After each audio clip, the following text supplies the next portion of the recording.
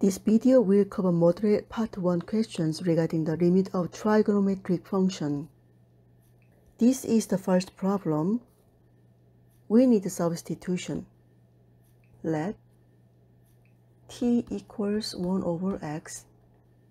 We can rewrite as t over 1 equals 1 over x. Make each side upside down, so 1 over t equals x over 1. That means x equals 1 over t. We need these two. X approaches infinity is the same as t approaches 1 over infinity is 0, right? So 0.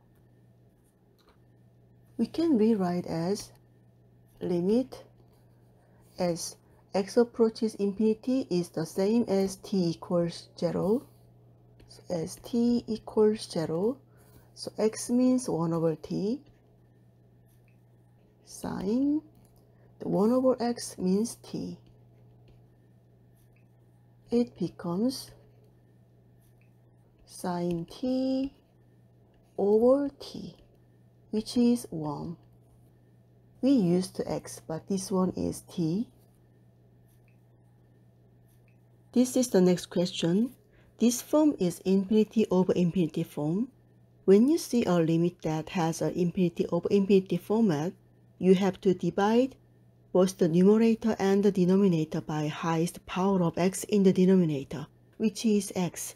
So, times 1 over x on each side. And expand. So, limit as x approaches infinity. So, first one is x over x over, the second one is x over x minus sine x over x. Use the limit law. This one is limit x approaches infinity. This is 1 over limit as approaches infinity 1 minus limit as x approaches infinity sine x over x. So it's 1 over 1 minus limit as x approaches infinity sine x over x.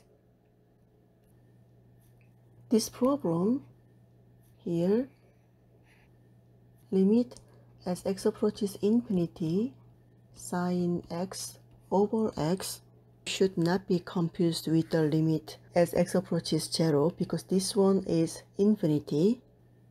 I want to use squeeze theorem. The range of sine x is minus 1 to 1, and then divide by x on each side.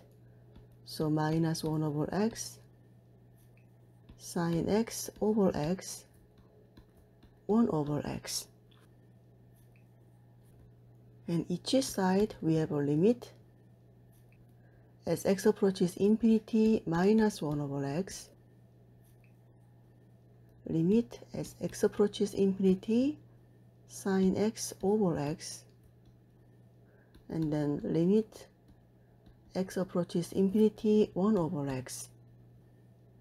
And then this one equals 0. Keep the question sine x over x, and this one is also 0.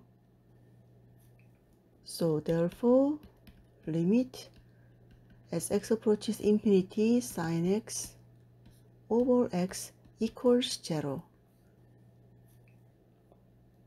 Please remember this one. This is a squeeze theorem, or sometimes we call the sandwich theorem. So that one is 0. So 1 over 1 minus 0. So 1 over 1, which is 1. This is the final answer. This is the next question. We can rewrite as limit as x approaches 0, 5 over x times tangent 3x is sine 3x over cosine 3x times the denominator, which is 1 over cosine 2x. And as you know, sine 3x needs 3x in the denominator, but there's only x here, so we need 3 over 3. Then it becomes limit as x approaches 0, sine 3x over 3 times x, which is 3x, then times 5 times 3 is 15 over cosine 3x times cosine 2x.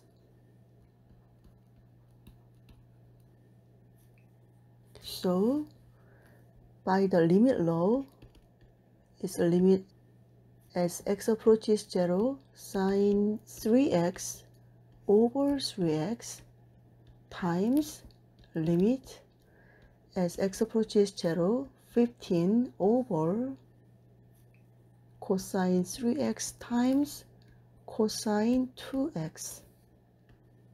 Then this limit is 1 times, put 0 into x, so 15 over cosine 0, which is 1, times cosine 0, another 1. So 1 times 15, the answer is 15. This is the next question.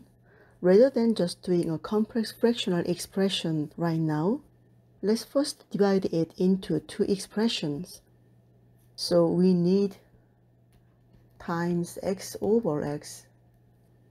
We can rewrite as limit as x approaches 0,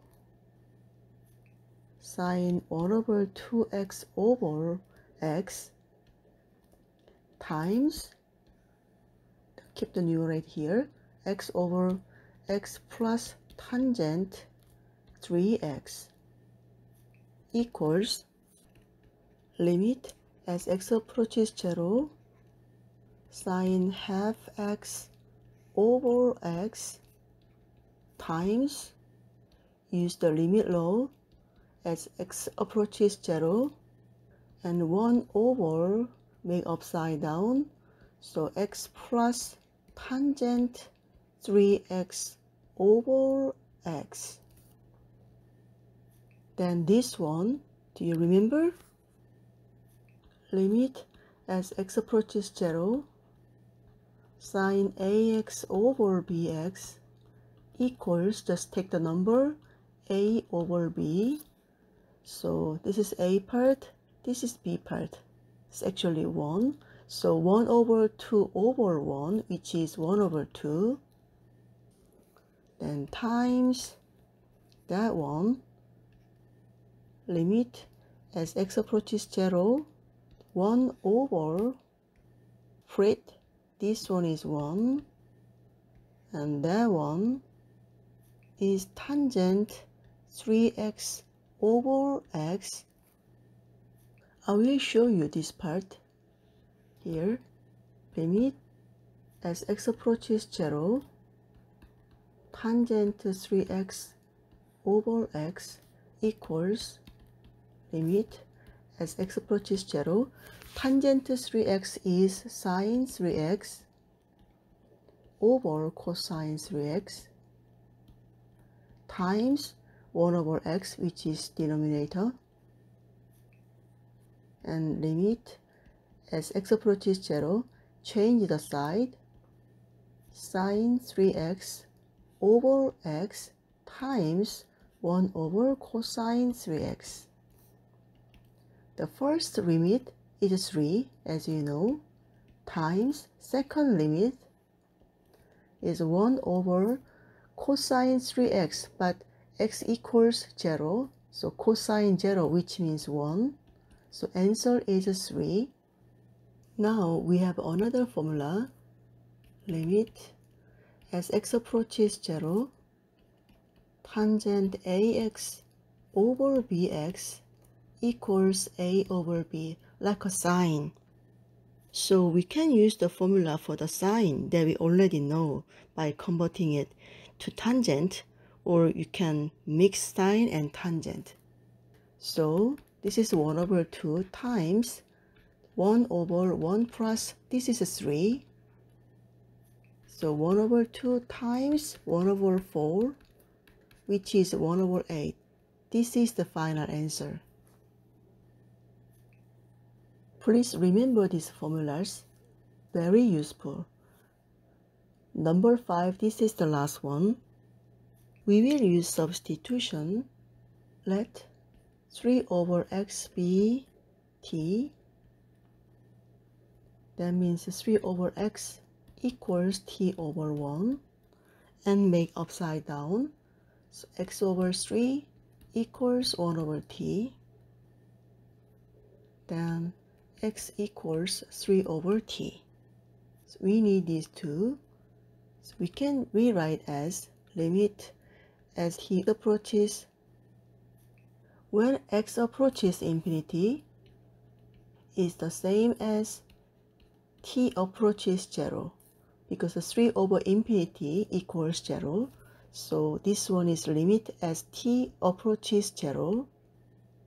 X means 3 over t.